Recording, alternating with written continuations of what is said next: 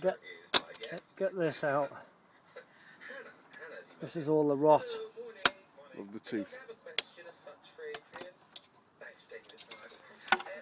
This is the rot of the tooth, mate.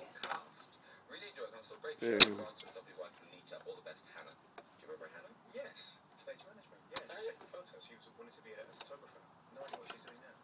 Don't like that washer at all, it's flipping well goosed.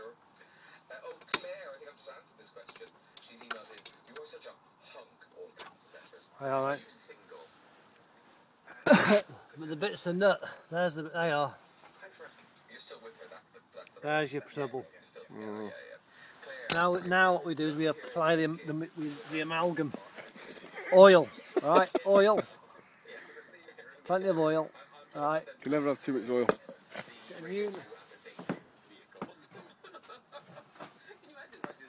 Go to the brand new nuts and bolts, brand new.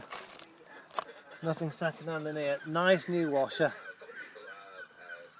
This isn't the nice new washer, that's not the right way.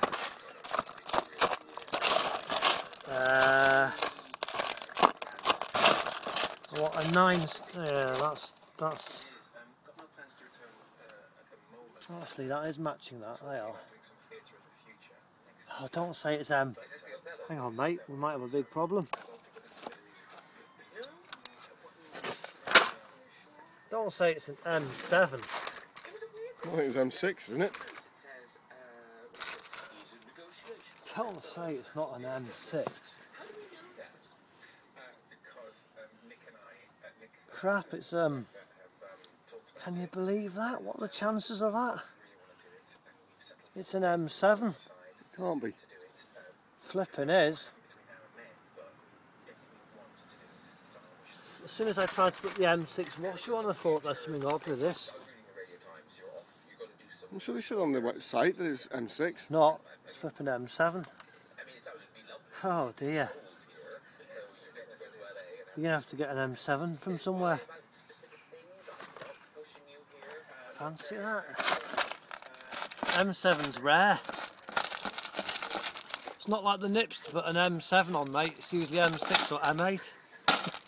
But the nips on this occasion, and maybe they run out of nuts and bolts in their stores and they said, oh, we put M7 on this time. Yeah, it's definitely an M7. The nips have deceived us, mate, because all my nuts and bolts are standard sizes. It wasn't a Friday afternoon bike, was it? Can you believe that, mate? What are the chances of an M7? Hello?